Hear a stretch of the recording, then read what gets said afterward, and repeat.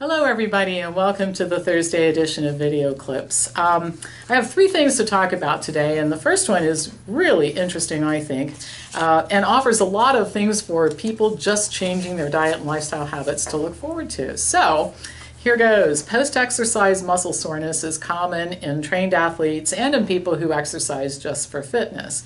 One of the reasons is that lactic acid forms in muscles as a byproduct of exercise. Now, the buildup is faster with anaerobic exercise, but there's some buildup with any kind of exercise that you engage in.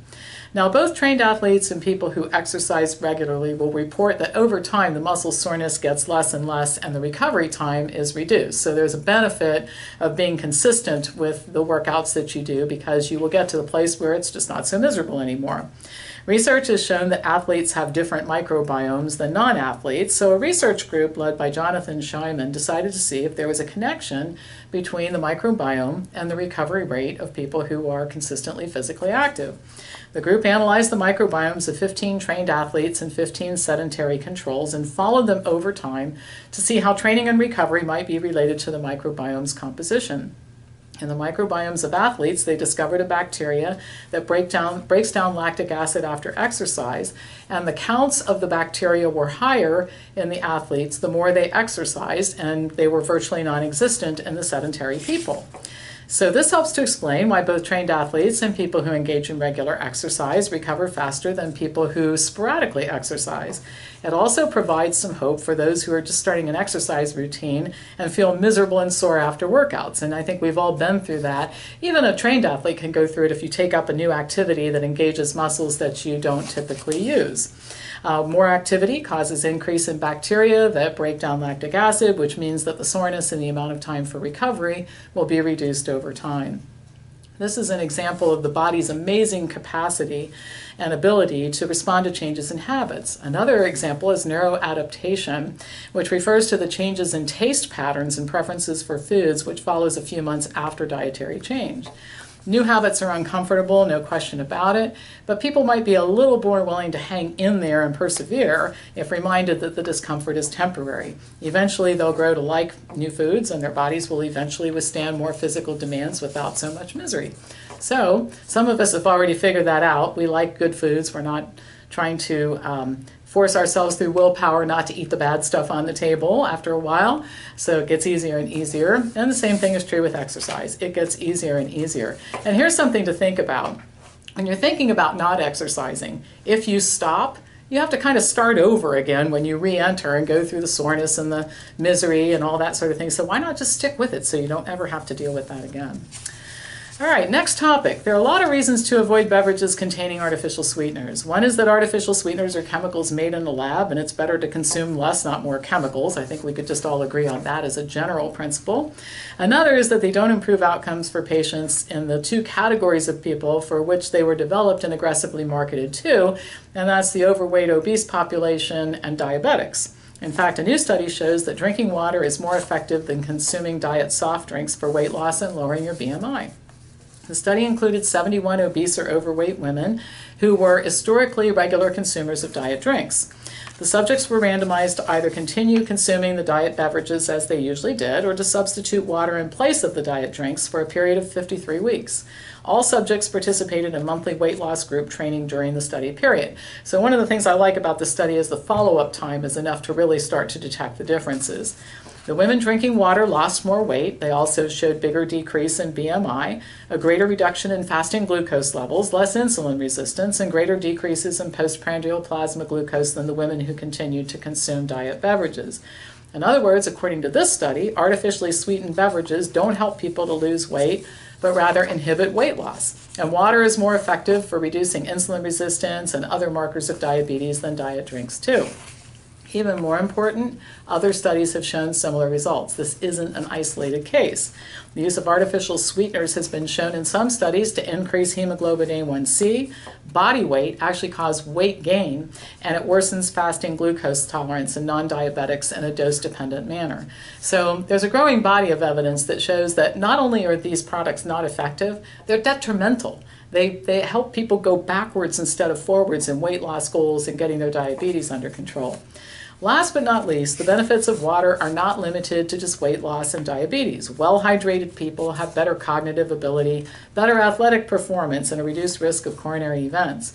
Adults should drink 64 ounces of water a day. Children should consume half of their weight in ounces.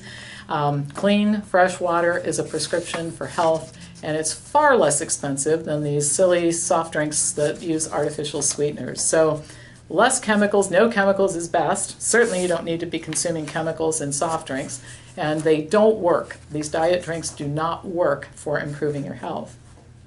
All right, last topic for today. The Medical Board of California has ordered 35 months of probation for Dr. Bob Sears, an Orange County pediatrician who supports parents' rights to choose whether or not to vaccinate their kids. The board had threatened to revoke Sears' license as a punishment for writing a note to exempt a 2-year-old boy from all childhood vaccinations. The episode that we're talking about took place in 2016.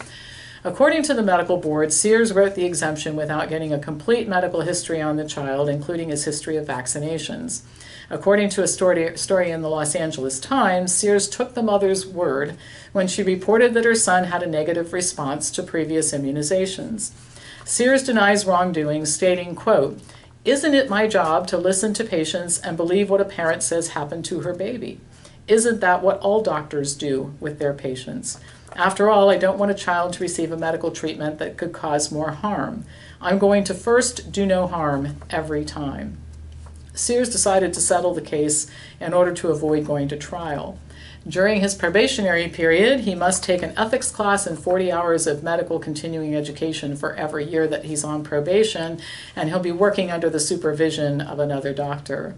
He says there are 4 more similar cases pending against him, so the board's not finished with him yet, and he could indeed lose his medical license as a result of this whole thing. What has happened to Dr. Sears will most likely mean that California doctors will take no chances in the future. Exemptions will be almost impossible to get.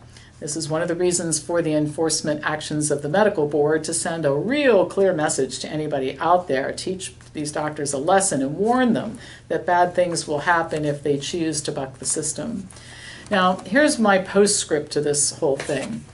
I covered this issue not in reference to Dr. Sears, but in reference to the fact that parents were pretty successful in the state of California in finding doctors who were willing to write exemptions for their kids. Well, that's not going to happen anymore. And it really is not fair. It's unreasonable, I think, for parents to ask doctors to risk their medical licenses, reputations, and livelihoods to protect their children. The solution to this is to start organizing and vote the people out of office, the legislators that introduced and passed this bill, and the governor who signed it. Okay? Throw them out. That's the way things are supposed to work in America. You don't sit on your lazy rear end at home while you watch laws get passed that you don't agree with, and then go looking for somebody to rescue your family's butt, like Bob Sears here, and then he gets in trouble. Because collectively, I'm not talking about each individual doesn't care, that's not what I'm saying, but collectively, we all have to get interested in these things and do something about it. That's the ultimate solution to this. So this is going on. These types of bills are being proposed in many states right now because the vaccination rate is falling. Last week I did a video clip which talked about, or 2 weeks ago, I lose track of the time, that talked about the National Institutes of Health gathering data on people who send out tweets about vaccinations. So when is the population going to get aggravated enough to vote all of these people out of office? Because that's the only thing that works. That's the only thing that matters to them. If they think that they're going to get voted out of office if they don't change their mind on this, or they actually get voted out of office and new people replace them, the message will be quite clear. You will either do the will of the people and stop doing the will of the pharmaceutical companies, or you just aren't going to get reelected. And wouldn't that be a great message to send all of these entrenched people who think that they have guaranteed lifetime employment on the public dole while they tell families what to do with their kids? All right? So I think it's time to get organized. And a lot of times when I've fought these types of issues, we have a bill pending in Ohio to get rid of the mandate for healthcare workers to get a flu vaccine. And it's attracted quite a lot of attention. It did pass out of committee to go to the floor of the House, and the Speaker of the House put it back in another committee because he was pressured by pharmaceutical companies. What should have happened is 1 million Ohioans should have been standing on the steps of the State House and telling the Speaker of the House, you and all that whole building full of people are not going to be here next year if you don't fix this right now. And they would have done it. Believe me, they would have done it. So I hope that somebody out there is feeling motivated. I'm very motivated, but I will tell you, I've tried to fight these battles before on my own with my own money. There's nothing better than 1 million people organized in a group threatening lawmakers. You do this or you're out. So if you're interested in pursuing that, think about that. Let's think about how we can organize and really clean up this mess, because it's very, very concerning. And the people in California really, this really does put the nail in the coffin in terms of exemptions. There will be no more. All right, that's all for today and all for the week. As usual, pass this on to anybody who you think might enjoy watching it, and I'll be back to you next week with more news.